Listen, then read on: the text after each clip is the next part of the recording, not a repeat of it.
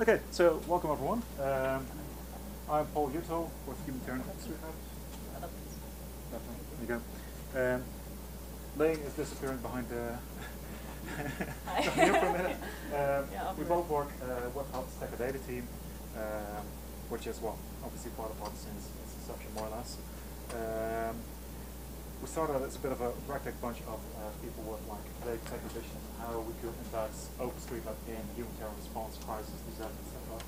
And it's grown to quite a sizable NGO with a big range of tools that I think most of you will have heard of at some point, Task and Manager, and which is the most well-known one in the range for us. Today we're going to be speaking a bit about, quickly show you a couple of use cases of where is data and these tools, what are actually being used by organizations in the type of work we do, just to give you a bit of an introduction background to that. And then Leen is going to explain a bit about where do we see the big gaps and challenges in the current tech and data ecosystem around the humanitarian use of data, geospatial data, and how do we intend to be backstopping those. So with that, first a couple of examples. One of the big use cases or areas that work in is humanitarian response. A lot of that is refugee response. We don't necessarily work inside areas of conflict ourselves much, for well, I think somewhat obvious reasons around data protection and security. If you create open data, it will aid any and all combatants and parties in the conflict. We just got to be really careful what data we contribute in those situations. Much more of a work focus on kind of the fringes and the effects and of conflict. So there's refugee crises, humanitarian response, etc.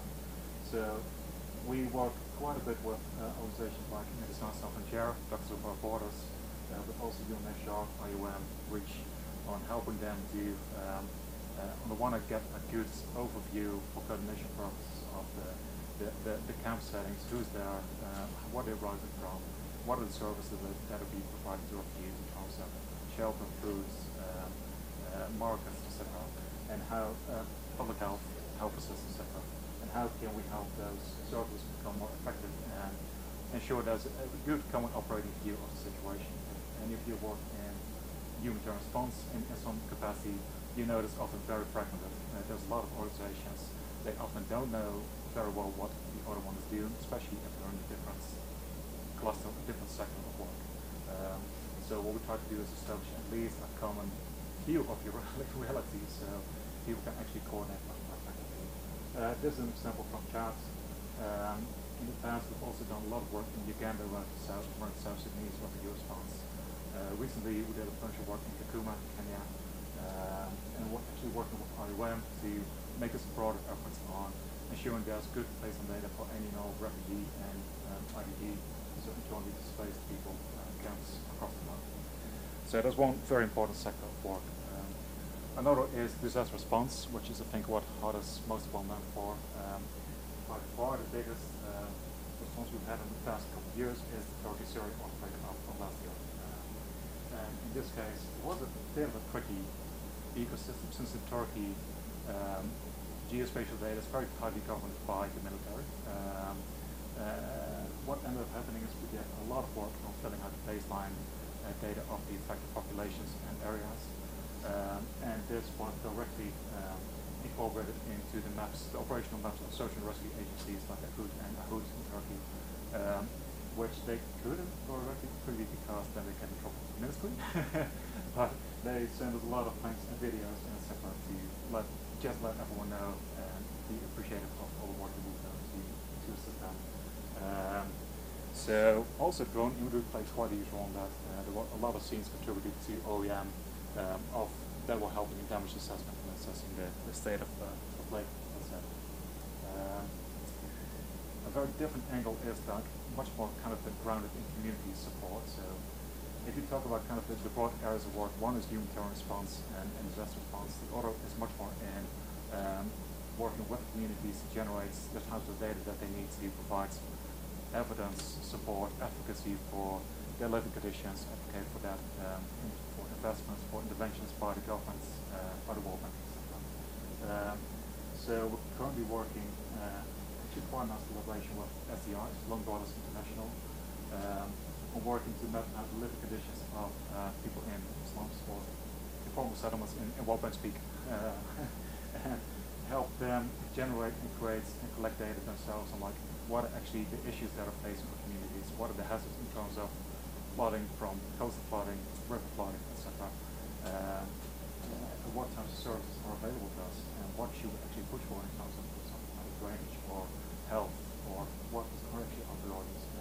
Working with communities to, on the one hand, collect data with drones, so make sure you have accurate, up-to-date imagery of the area, and then combine it with housing surveys, which is partly private data, partly ozone, to be able to be much more effective in forcing data-driven decisions at the government level. And the fourth one is more kind of, I'd say, on kind of government engagement. Also working with governments to adopt open data systems. So in Zambia recently we did quite a bit of work with the government to help and use ozone data as the basis for census. It's kind of a related field. We've also done a lot of work around public health and malaria elimination, which also lies with our accurate census data across the country. So this is kind of the fourth major area that we have a lot of work in. And in all of these, it's key to have like a robust and reliable tool chain of data, from data collection or imagery to how you actually digitize the data, get it to OSM, and get it out again for analysis and use.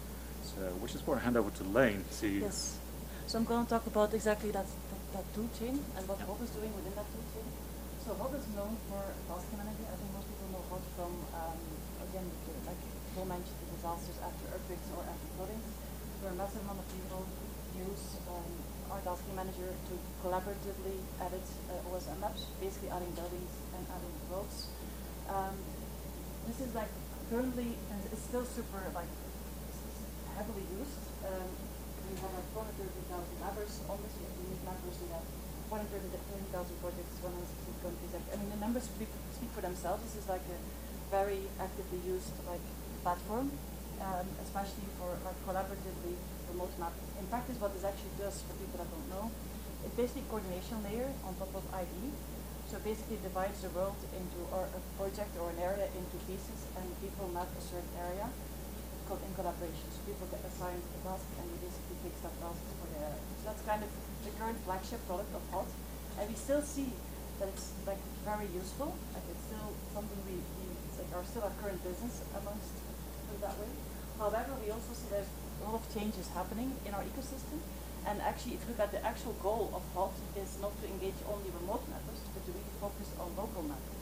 And this is really, at this moment, there's still a lot of remote mappers mapping customers, which is great. But our goal, eventually, is to enable these type of people to use and create open map data in their worlds, right? So that they can improve their lives and livelihoods with open map data.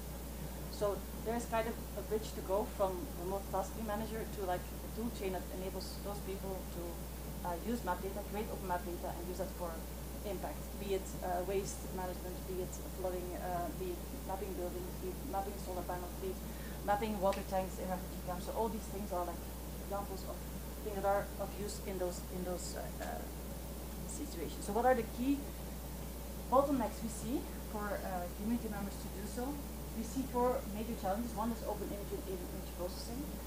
We've recently seen that with Maxar putting away their changing their license for use of OSM. So we see this as a key problem in our ecosystem, that we don't want to be dependent on like any specific imagery provider. So we're trying to build out an open platform, and I'll come to the solutions that we're looking for that. But it is like a key problem in our ecosystem, especially because many of satellite providers, they don't necessarily are interested in our worlds. I mean, if they have to choose to direct their navigator to a certain area in the world, they probably don't choose to do that more for areas unless there's an open data program from Maxar or specific reason to do so. That's the first. The second challenge is to leverage AI/ML in context. So basically, what that means. Currently, we do see Meta, we see Google, we see everybody using AI to feature selection from imagery. However, that's all closed models. The human is not in the loop of all that AI, AI feature extraction. What we're working on since a few years already is an initiative called FAIR, where we basically use open AI models, like RAMP is one example. We're now at the Uithol. We're looking at a few other models as well. Where basically the human is in the loop. The human trains the model. The human means the persons on the ground. They train their own model because they know better what actually is, what is a HUD in Sudan. If you would ask to, I only have 5 minutes. That's kind of one of the other challenges we see. The third challenge is a local field data collection, both organized and decentralized. There's a lot of applications. There's tons of applications out there. I mean, organic maps everywhere. I'm not going to list them here. We do see a gap there as well. The gap is that very often in our countries, people come together to map. They're not just going to go map by themselves. Very often it's a project for me. So we needed a way for people to collaborate on the field as well. So we created FMTM, Field Mapping Task Manager. And the last one, the big challenge we see as well is data access and use of OSM data. I think that's it's a challenge for many. The challenge we see is to make that also very simple to use for an end user. Like again, imagine you're a community in a certain, like let's say you're in Nepal and you want to use OSM data. How do you, even if you map that data, how do you get it out and how do you actually use it for your use case? So in essence, I'm going to just show the project we're working on. One is open imaging and open image processing. As I mentioned, we're working on an open drone tasking manager, which enables people to collaboratively, basically, they get assigned a flight plan, and then they all these flight plans together, can basically see them together, and you have up-to-date recent imagery, high resolution from the area. That can be done by local communities. They fly their own drones, like local drones. This is just a demo of the type of imagery you can get out of that, of course. Next big initiative is OAM. We mentioned a few times, Open Area Map, where people can openly share their imagery, upload and share their imagery. Our ambition is to actually create the best open catalog available, that wherever you are on Earth, you actually know what imagery is there available, what licenses are attached to it, how recent is it, what resolutions, etc., so that people actually know what imagery there is available. And if there is no image available, they can still fly their drones. Worst case scenario. This is again an example of Monrovia, where we've used an open area map, where again you can basically upload your imagery, open imagery with no license on the way. This is what I've mentioned about ML AI with human in the loop. We are this fair initiative where this is an example where we basically the community members train the models. It's an open model. It's a whole workflow we work out where basically community members can train the model and then later on can also verify the models and change the parameters if they're knowledgeable about AI. If not, they just use standardized models that we propose, standard parameters we propose. But in essence, it enables people to be in the loop of whole that AI exercise. It's not just like Meta that is giving us AI assisted features, the output. No, we don't include a human in the loop there in that AI process. Then there's Field Mapping Task Manager. As I mentioned, this is a bit of the same concept as Task Manager and Drone Task Manager. Again, the whole idea is you divide up an area into sub-areas, and you organize on the field and locally who's actually going to go map which area. So basically this is a coordination layer of the ODP that we're building. It's going to be launched very soon, and it has been tested like in multiple projects, and so far it's been very well welcomed by our community and by our project managers. Lastly, there's data access and data use. Some of you might know we have export tool, raw data API in HDX, and basically to be able to extract the data from OSM. And based on certain geography, we have like 10 different file formats. It's really easy to use for anyone that doesn't want to go into overballs or into like, for non-developers, for really like make it very simple for people to use open map data. We are building, like we're continuously building open export tool, and the next, the raw data API, and the next like move we want to make. We're currently focused on static formats. We want to move more into dynamic formats. And that's also like we're investing in there as well to make sure that we also jump on that boat. And then lastly, I want to show you how all these projects connected. This is like real. This is not just us talking about something. And this is an example of one of our team members in Nepal who is training Nepalese students on how to fly drones, how to process drones. We're using our open area map to share that imagery. We're using at the moment for drone task management is ready yet, but we're using ODM to process the data for them. We have this is an example of a project in Kenya where we actually are explaining to communities how they can actually use open AI models to train their own models to then have their own people set. This is an example of in Monrovia where we did field map data collection with FMTM. Again, in a collaborative way, we organize groups of people to go and map in a certain slum. This was in Bali, where we were working on in Bali, I told you to work on a landside project where we worked with the local Balinese disaster team, and where they were using raw data API to export the data. And lastly, that we also focus on how then eventually do you use that map data, right? And this is mainly at the moment we're working. We don't want to like be selected for one tool or another, but QGIS is often used in those operations. But what we're really focusing on is on the data modeling side of things. Like what data do you need for what use case? So we're trying to support that from the very beginning. So in essence, I just want to say we're not like this seems all a lot of work. We're not doing this alone. Like Hope has this limited small team of technologists and a great team, but basically we're working with Max, with Highgate, Leen, OpenDrone, Contour, ODK, etc. They all work with us. I mean, they actually develop with us. Then we get support from many like big tech as well as smaller big tech. We work with like all these like UCR, markets, etc. that are contributing as well to our technology stack. We are part of like networking groups as well, and we have partners that share a similar mission to ours, where we collaborate with as well. So it's not like we're doing all this just ourselves. We're working together with all these people and volunteers to build out that a tool chain that enables actually someone on the ground to go from data collection all the way to data use. And we try to focus on those key gaps that we see at the moment in our ecosystem. Right. And I am in time, I think. Any questions?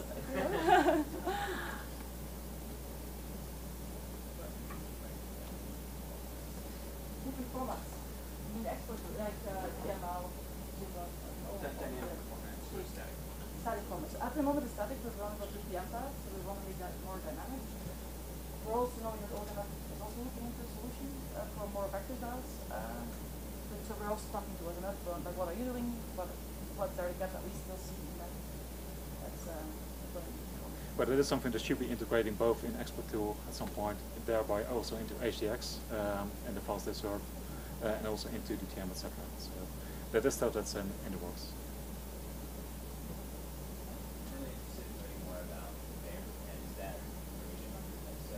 Yes, you can even test it out.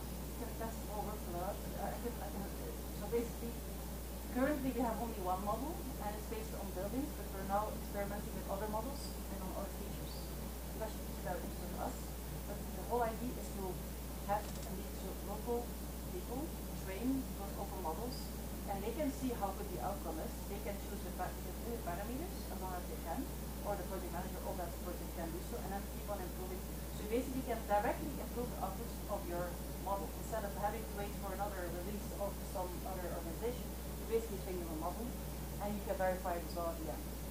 And that's where also we see kind of more the future of like task manager people are drawing their buildings towards more maybe becoming validated instead of matters when it comes to those type of features.